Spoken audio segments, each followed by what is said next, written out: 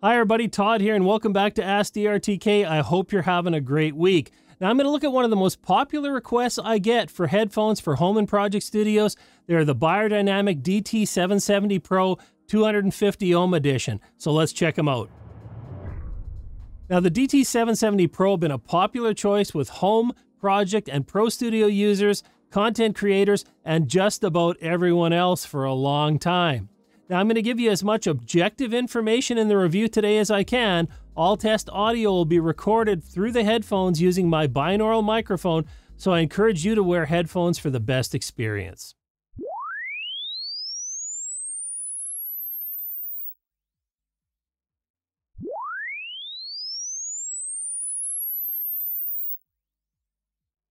Now looking at the logarithmic analysis of the sine sweep, there's a few important things to take note of. First of all, bass is fairly accurate with the exception of high bass that's underrepresented. So if things sound a little thin on these headphones, that's where it's coming from. Now there's also a dip in at around 3.5K. Now it's narrow enough not to drastically impact the sound of the headphones, but it is there. And then above 10K we see a boost, and you can definitely hear that in playback. That's something to also be aware of because it can affect mixing decisions. And looking at the linear comparison for more resolution in the upper frequencies, we can definitely see that dip around 3.5K and the bump up above 10K. Now let's check some music out.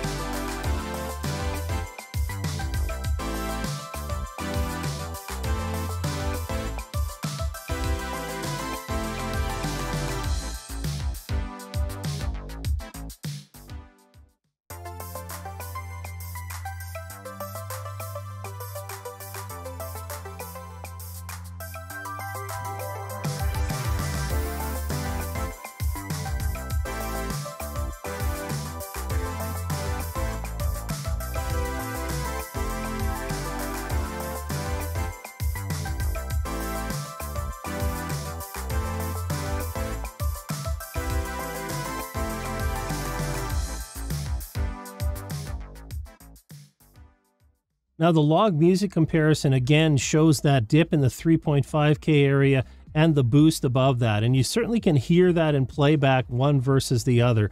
There's a certain kind of high-end crispness that I hear on these headphones. It's a little bit subjective, that's why we do the log comparison. Let's also check out linear for a little more detail. And on the linear comparison, again, we can see that 3.5K dip. Now keep in mind the linear analysis spreads everything out for more detail in the upper frequencies, so that dip looks wider than it actually is. But then above 10K we can see that bump again. We can see a little more emphasis in those frequencies.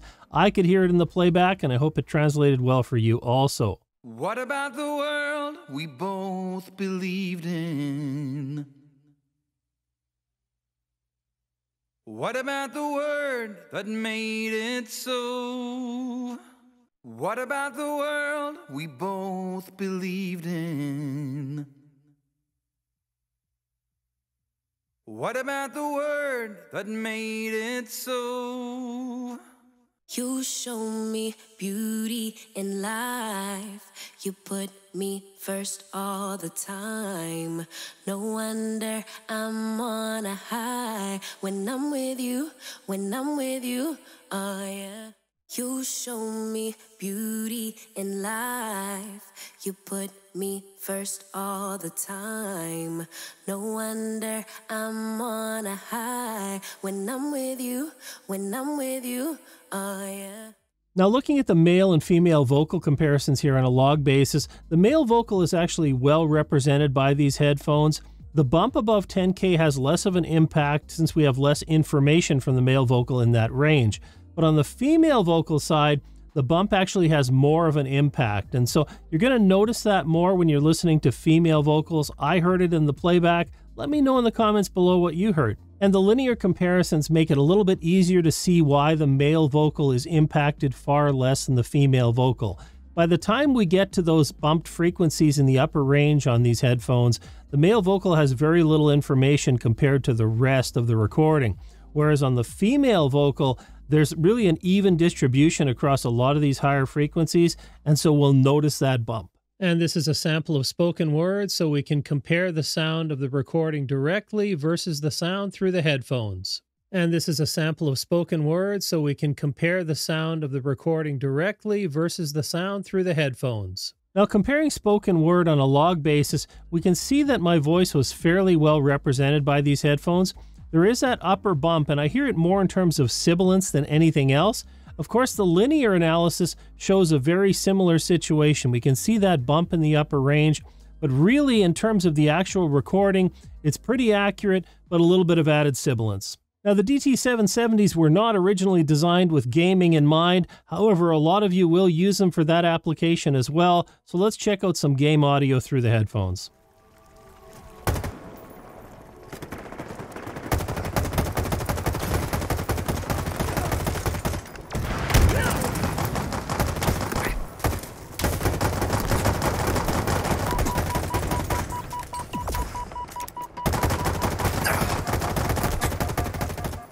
Now, listening to game audio through these headphones, I'd say they do a reasonable job. I wouldn't call the environment expansive sounding at all, but I could hear the sound in the game, and so I was aware of what was going on, albeit with a less than ideal representation of the spatial environment. Now, taking a look at the build quality of these headphones, I have to say they are well made. They have a metal band all the way around, so plenty of strength moving them in and out. They also have quite a bit of lateral articulation from that, so really good that way. The ear cups themselves, though, have very limited range of motion, so that can be a fit issue for some people. I haven't found it to be a problem, but just something to be aware of. Now, they have velour pads around the ears. These are the limited edition black models, so they're black. You also see them with the light gray pads, but they're very comfortable to wear. The cables themselves are exposed, so if you ever catch them or anything, you may have to do a repair, and the same applies to the main cable on these headphones. It's permanently attached, so you may have to break out a soldering iron if anything happens. Now, the 250 ohm version comes with a coil cable. It's about 3 meters long, so plenty of room there. It has a 3.5 millimeter jack, pretty standard as far as what we get nowadays, but there is a 1/4 inch adapter, so you can be able to use this with a lot of devices. No issues there. Overall, I would say the build quality is very good. You can expect them to be durable for a long time. Now, I'm not going to spend a lot of time on features and specifications for these headphones. There'll be links in the description below. But of course, they're a 250 ohm headphone. I haven't found any issues driving them for most audio interfaces, but some users do prefer to use a headphone amplifier. One thing that I will say is notable about them is their isolation is less than you would expect. You only get about 18 dB of isolation from these headphones, so quite a bit less than many other studio headphones that I've looked at, but certainly usable in many applications.